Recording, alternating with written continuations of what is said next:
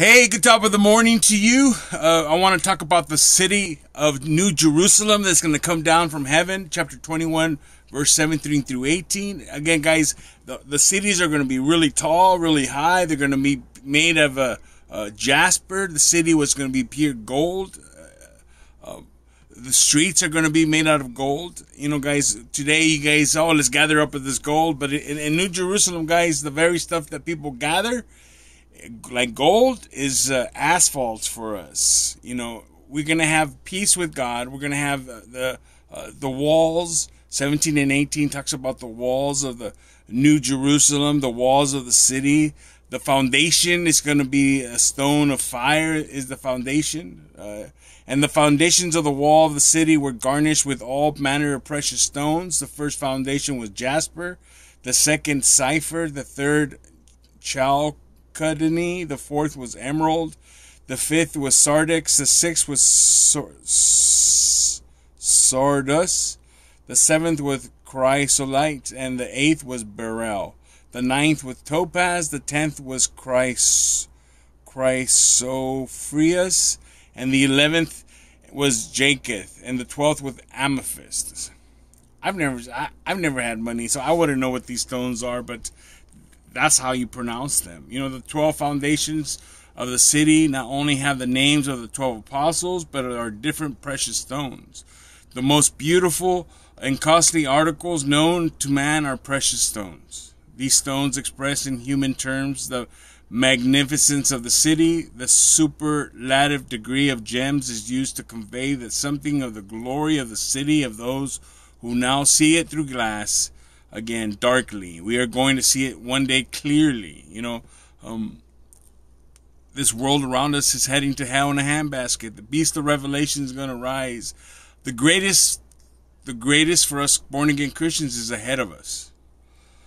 Then the tribulation hour is coming to all the unbelievers. So the worst of human history is heading towards them. Yes, they might have a PS5. They might have a Nintendo Switch. They might have a job. But all that's going to change, my friends. Again, so so remember, we're looking at the city that comes down from God after the 7-year tribulation, which we're heading into. And after the 1,000-year reign, where we rule and reign on earth with the Lord Jesus Christ. Pastor McGee talks about an explanation, whether the jasper, sapphire colors, they all mean something. So it's going to be so beautiful, guys, when we get there. The new foundation, the foundations in New Jerusalem are constructed of a flashing brilliance of richly and costly gems. On the inside is Jesus, who, when he was there, was the light of the world. There will be light of the universe now. Astronauts tell us that in space, the colors almost entirely are gray and black. But wait until the New Jerusalem is going to light up God's new heavens and new earth as they have never been lighted before. I think is going to be the most breathtaking sight that we have ever seen. The New Jerusalem is a planet which comes down right out of heaven. Everything is going to revolve around it, and the light will come from there. So again, guys, truly that we will have a relationship with Jesus Christ. Truly, we're going to have a new heaven and a new earth. Truly, again, we're going to have a relationship with God Almighty. We're going to have great things. Check this out.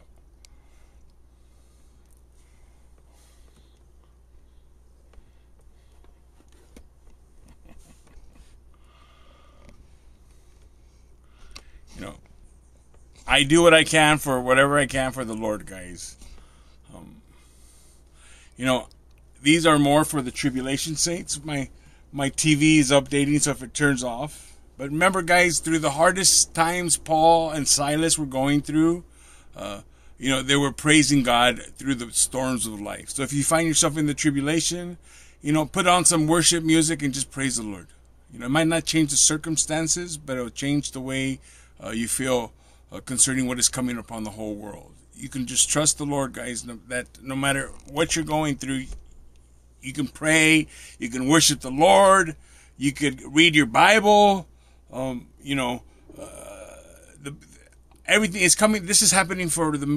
If this wasn't happening, maybe you would have been saved. Remember, guys, be a light in the world. Be a light in the presence of God. Be a light to what the Lord has for you. Things are not always going to be this bad, but things will get better. And you can trust that it's going to get better because God has a whole city, a mansion prepared for you. Remember that Satan wants you to worship him and the traditions of man and sun worship and moon worship. Be careful. Remember, Christmas is sun worship. Easter is moon worship. Ishtar, the goddess of fertility. The resurrection of the unconquered sun. That's what Christmas used to be. It's Nimrod's birthday, the first Antichrist. And I believe, Obama's logo is the rising sun for a reason. So again, guys, the beauty of following the Lord, he gives you job security. You'll work for him. He'll build you a mansion. This new Jerusalem is going to come down that's going to be like 8,000 miles tall in the sky. You'll have your own place with lights. I don't even know if you have to sleep or eat. I don't know, but I want to eat. I think heaven for me would be to eat whatever I want and be in the best shape of my life. I don't know. But the 12 gates are 12 pearls. Every gate has one pearl, and the streets of the city are pure gold and transparent as glass. Verse 21 talks about the road being made out of gold. Notice that in verse 18 it also says the city was pure gold, like a clear glass. We were told at the beginning of the description that the city is transparent. This is the thing that gave me to lead and the key to believe that we will live on the inside and everything is transparent.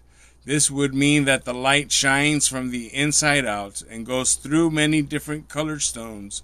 Many colors which our natural eyes cannot see, we will be able to see with the new body that we shall have at that time. We are also told here that the streets are pure gold. Pastor McGee says, personally, I do not care about the asphalt of the place, but there are two things here that impress me. It is not the streets, plural, but street, singular. This is not a city with many streets. It is a transparent, even the streets are transparent, and it is gold. But transparent gold?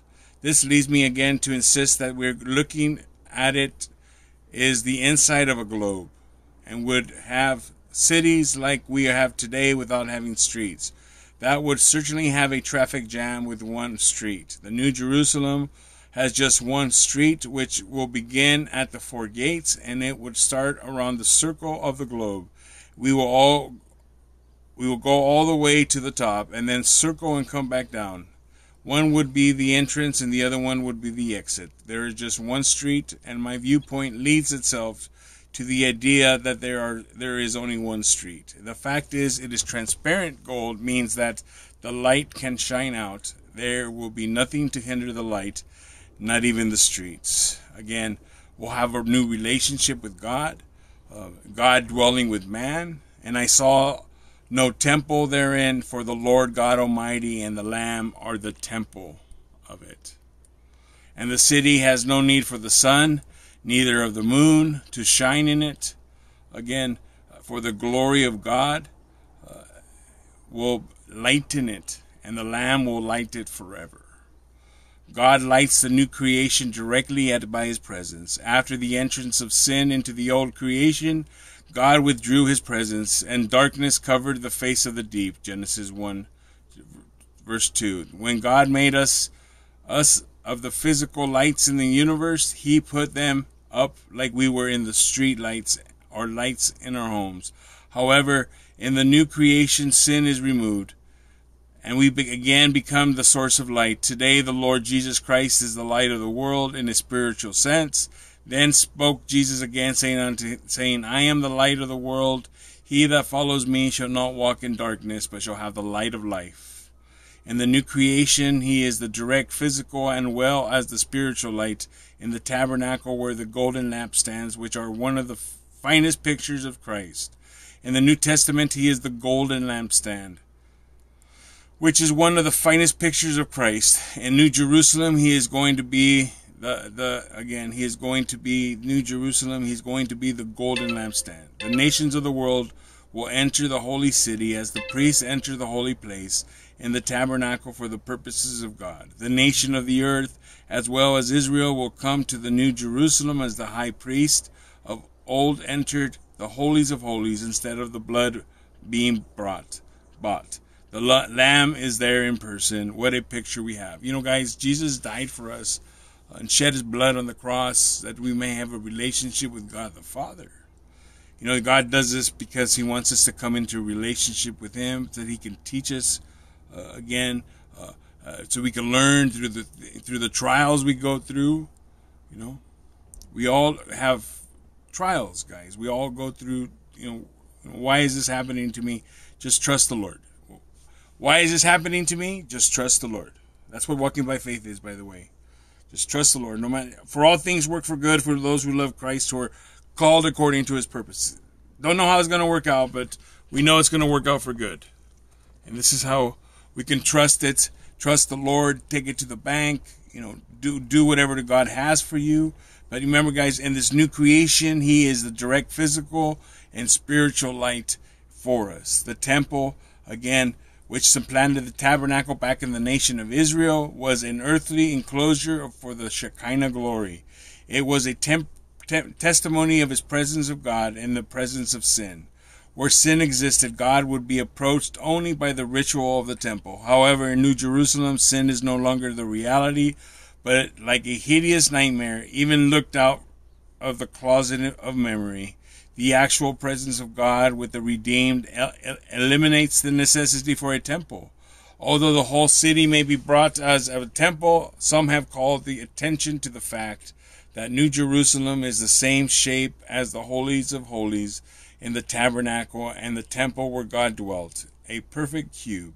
There is no accident, by the way. In the city of light, God is present, sin is absent, therefore an edifice of a material substance is no longer necessary. The physical temple was a poor substitute for the presence of God, and the New Jerusalem possesses a genuine article, God in person. It is probably the first place where God will make a personal appearance before man.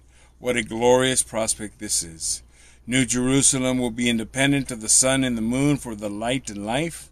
That will be contrast to the earth, which will utterly depend upon the sun and the moon. It may be the sun, or it may be the moon, will even be dependent upon the celestial city for power to transmit light, since the one who is the source of light and life will dwell within the city. Neither will the light be furnished by the New Jerusalem Light and Power Company. The one who is light will be there, and the effulgence of his glory will be manifested in the New Jerusalem. Guys, the next thing we'll be talking about is the new heaven and the new earth that is coming, guys. And the nations of them which are saved shall walk in the light of it, and the kings of the earth do bring the glory and honor into it. Revelation chapter 21, verse 24. And the nations shall walk amidst and light therefore. It does not say that they will live there, but they will walk in the light of it. In other words, the New Jerusalem, instead of the sun and the moon, will give light onto the earth. And the kings of the earth bring their glory into it. This is my reason for saying that there will be a great deal of traffic commuting back and forth between the New Jerusalem and the earth down here. Not only will Israel come up here to worship, but the nations of the world which have entered eternity will also end up. It will not be a permanent abode, but they will come up there to worship. I believe that the church will be the priests at that time. We are told that we are the priesthood of God and the priesthood of believers. It reset. So, guys, knowing what we have coming, no matter how poor you find yourself, guys, no matter how uneducated you feel, no matter how uneducated you feel, no matter how, like, oh, look at him, he looks like an ex-tweaker or gangster or whatever you want to say. God transforms you from the inside out, guys. God works in your life. God shows you favor. God speaks life into your life. He gives you the calling of the Word of God. He gives you the Holy Spirit. He gives you eternity. He gives you... I can't do nothing. He gives you all these things, guys. He gives you all these things because he wants you to grow. He wants you to encourage the people around you, guys. There's a lot of people. I'll give you an example. My girlfriend, she's always, I'm always praying with her because she doesn't understand the Bible. And I try to tell her. And, but at some point, we are all going to have the mind of Christ, guys. We're going to have the things of the Lord. We're going to have the things of God. We're going to know the things of God. We're going to be encouraged by the things of the Lord. All these things are happening. The next 2 chapters, we're going to be talking about the end of civilization. And the gates of it shall not be shut all by day, or there will be no nights there. It is nonsense to say that the gates will not be shut at night because there is no night. New heaven and new earth, guys, we're not going to have no night. Therefore, he says that they will not be shut by day. In other words, they're going to throw away the key because there will no danger. In John's day, a walled city had gates for purposes of protection. When the gates of a city was closed, it meant that the enemy was on the outside and that they were trying to keep him there. And they shall go and bring glory and honor of the nations into it, and there shall be no wise enter into it anything that defiles it, neither that worketh abomination or maketh a lie, but they which are written in the Lamb's book of life. Guys, you must be born again to be saved. You must be your name be written in the Lamb's book of life. Don't let the enemy bewitch you into believing a false gospel. Don't let the enemy have you worshiping idols. Don't have the enemy worshiping the Queen of Heaven. Don't let the enemy have you worshiping false gods. Don't let the enemy think that you can save yourself by being good, because the only way you can be saved is to be born again and to trust the Lord's death, burial, and resurrection, atonement, blood atonement for you, to be born again. Then you receive the Holy Spirit. Guys, I know so many people are going to come to the Lord and so many people are going to be born again before the rapture happens, guys, that everybody's going to be a baby. Everybody's going to be a baby. Everybody's going to be a baby. You're going to have to, it's like, I've been born again already 20 years. 20 years, more than 20 years now. And, and I thank the Lord for that. It was like the old idiom says, it was the worst and best day of my life. And the gates of it shall not be shut day or night. And the glory, and they shall bring glory and honor to the nations into it. And God has apparently, again, guys, accomplished his original purpose of man and fellowship. He now has a creature who is free, moral agent, and who chooses to worship and serve him eternally. There can be no night, since the Lamb is the light, and he is eternally present. The gates are not for protection, and they are never closed. Rather, they are the badge or coat of arms of the bride. Notice that these gates are of pearl. The pearl of great price has been purchased at a great price. In the parable, Matthew chapter 13, verse 45 through 46, that the Lord gave us, he says, the pearl is not Christ whom the sinner buys. What is a sinner to pay for Christ? He hasn't anything that he can pay. It is the other way around. The merchant man who bought the pearl was the Lord Jesus Christ, and the pearl is the bride. It is interesting that the pearl is formed by a grain of sand that gets into the body of a little oyster or mollusk of some kind, and that little marine creature begins to put around that grain a secretion that before long becomes a pearl. The pearl of great price is margaret, margarets in the Greek. If the church has a name, it's a Margaret. The Lord Jesus Christ paid a great price to buy this pearl. This pearl was formed from his side. Someone has said, I got into the heart of Christ through a spear wound. He was wounded for our transgressions. He was bruised for our iniquities. The church, again guys, the church will be here in full display. His grace throughout all eternity. An absolute myriad of God's greatest intelligence, that the ages to come he might show the exceedingly riches of his grace and his kindness toward us in Christ Jesus. Guys, I hope you were encouraged today by this word. We're almost done with the Bible. We literally got less than 8 pages left. I hope this was an encouragement, guys. Guys, remember, I can't say it enough. We're heading into the end times. We are seeing things. The prophetic word of God is coming to pass. As I've been telling you guys, I believe Barack Obama is the beast of Revelation. Now, the false prophet, I believe it could be Rick Warren. I don't think it's going to be the Pope. I think the Pope is going to be the head of the harlot church. But something the Pope says gets the Antichrist very mad. And God kills it. But it's also God puts it in the heart. I don't know. I'm not God. I don't know all things. But I know that this Pope is the 266th Pope. It takes 260 days from conception to birth. What's the chances of this Pope being the 266th Pope? The exact amount of days it takes for the beginning of birth pains to take shape. And we're seeing this, guys. I believe Barack Obama, if you calculate the day he was born to the day he left office, he was 55 years old, 5 months, 16 days. The word Christ in the Bible is mentioned 55 times. Remember, he's been gone, but still in Washington for 7 years now. 7 years.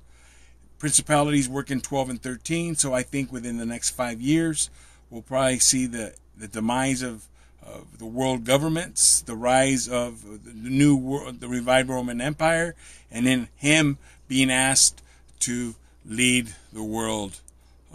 Because I believe that when you get to 12 years after he left office, then maybe that's the year that he becomes the beast of Revelation. Remember again, guys, he came into power. He's the 555. The height of the Washington is monument, which is the obelisk, is Satan. The seed of Satan. What the hell is the seed of Satan doing in the Washington D.C. in front of the womb? Now the womb, you know, the Senate, and you know, which is also 555 feet wide. By the way, these are numbers 555. These are numbers that mean something, I believe. Remember, Obama came into office with the 111th session of Congress. Obama 555. 111th session of Congress makes it 666. H.R. 3200 is Obamacare that gives the government the right to put a chip in your right hand and in your forehead, whatever the government decides necessary. It hasn't gone through. He pushed it. That was taken out. But how easily, when he becomes power, does that get put back in? I'm telling you guys, we're heading into the end times. The beast of Revelation is rising. I hope you've been born again. I hope you see that the nation of Israel, it's a trap with Palestine fighting in Gaza Strip. And I think it's a trap to turn the whole world against it because they killed 2,000. And who knows, Israel kills 100,000. There's 2 million people in that little spot. 2 million people and they're stuck. Why doesn't Egypt just open the door? They don't. They're using this to bring in Russia, to bring in Iran, to bring in Lebanon, to bring in Hezbollah, to bring in demonic spirits, to have the world. And remember, guys, something happens to the invading army when Turkey, Iran, and Russia join forces, and 2/3 of their armies are destroyed in Syria. I believe a nuclear option will be used. I believe the whole world is going to turn against Israel. Something happens. Who knows? I don't know. I don't know what happens. I'm I know the Bible pretty good, but not all of it. I make mistakes, but I'm trying to warn you. It doesn't. It's hopefully it doesn't happen like that. But if I was right, it's because God showed me, and I was faithful and just to relay the message.